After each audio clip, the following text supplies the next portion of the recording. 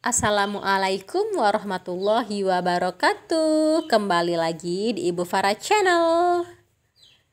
Ini mau buat cemilan sederhana ya teman-teman. Saya punya pisang. Pisangnya sudah saya kupas dan kemudian sudah saya potong-potong jadi dua. Ini saya punya tepung panir sekitar setengah kilo. Terus ada tepung beras. Saya gunakan merek Cross Brand. Ada tepung terigu, ini saya pakai tepung terigu yang curah. Kemudian ada gula pasir dan juga garam. Jangan lupa air ya, air putih. Oke, lanjut aja ya. Pertama-tama masukkan tepungnya, tepung terigu kurang lebih 250 gram ya, atau seperempat. Kemudian saya tambahkan tepung beras. Saya pakainya 3 sendok makan aja ya. Oke, lanjut masukkan gula pasir. Gula pasirnya sesuai selera, tapi saya nggak banyak-banyak ya, sekitar 3 sendok makan aja. Dan 1 sendok teh garam.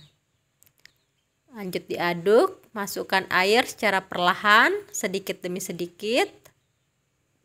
Lanjut diaduk ya.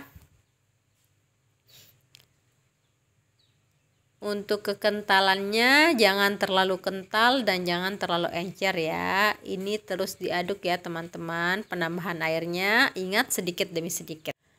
Kemudian saya ganti ya pakai whisk mengocoknya supaya lebih tercampur merata. Sampai adonannya seperti ini ya. Lanjut tahap berikutnya, masukkan potongan pisang ke dalam adonan tepung. Oh ya, untuk pisangnya bisa menggunakan pisang kepok atau pisang hentak-hentakan sedikit ya. Kita pakai garpu aja supaya tepungnya jangan terlalu banyak menempel pada pisangnya. Kemudian lanjut masukkan ke dalam tepung panirnya. Seperti ini ya caranya. Jangan lupa agak ditekan-tekan supaya tepungnya menempel dengan sempurna dan gak ada terasa basah ya, sampai semuanya tertutupi ya, permukaan pisangnya tertutupi tepung panir dan keadaannya dalam posisi kering ya, seperti ini ya, gak basah. Lalu kita tempatkan dalam wadah. Jangan lupa dialasi wadahnya dengan kertas tisu atau kertas nasi ya, kayak saya. Kemudian lanjut kita ulangi sekali lagi sampai semuanya habis ya adonannya. Ini bisa jadi ide jualan murah meriah yang kita bisa jual 1000-an ya. Oke, saya sampai lupa mau sapa teman-teman dulu. Apa kabar nih teman-teman semua? Semoga selalu dalam keadaan sehat, dilimpahkan rezekinya, dimudahkan segala urusannya, dan semoga harapan dan cita-citanya bisa segera terwujud ya. Amin, amin ya robbal alamin. Oke, dan hasilnya seperti ini. Bisa disimpan sebagian dalam kulkas ya. Ini saya sudah panaskan minyak. Kemudian lanjut digoreng.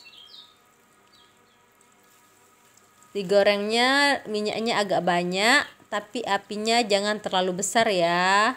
Apinya sedang aja. Untuk sisa pisangnya yang masih banyak, saya nggak goreng semua ya. Sisanya saya taruh dalam kulkas, bisa kita goreng besoknya, bisa tahan sampai sekitar 4 hari dalam chiller ya. Ingat dibalik dan jangan lupa, apalagi jangan sampai ditinggal-tinggal, nanti gosong lagi ya. Kalau gosong mana enak. Lanjut diangkat seperti ini ya. Gorengnya sebentar aja sampai warnanya agak kecoklatan. karena kita kan mau goreng tepung panirnya aja. Pisangnya kan memang sudah matang. Oke, seperti ini. Tiriskan sebentar dan sekarang kita akan kasih topping ya. Saya gunakan mentega. Menteganya diolesin ke permukaan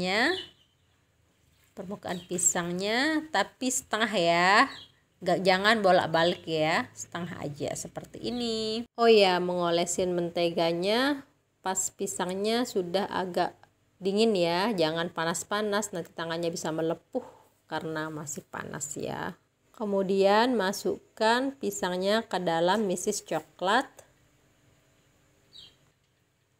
Oke, hasilnya seperti ini.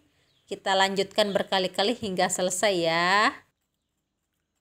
Oke, mari kita coba.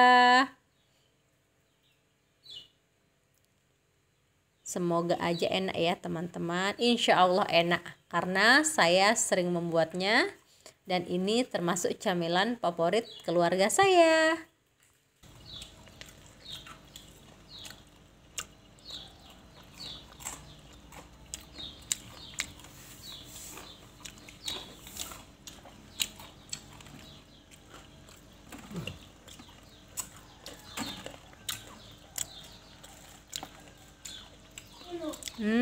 Hasilnya yummy. Semoga teman-teman suka dan semoga videonya bermanfaat. Buat yang baru bergabung, jangan lupa dibantu channel saya dengan cara di subscribe, like, comment, and share di media sosial yang teman-teman punya. Sampai ketemu lagi di video berikutnya. Wassalamualaikum warahmatullahi wabarakatuh. Bye-bye.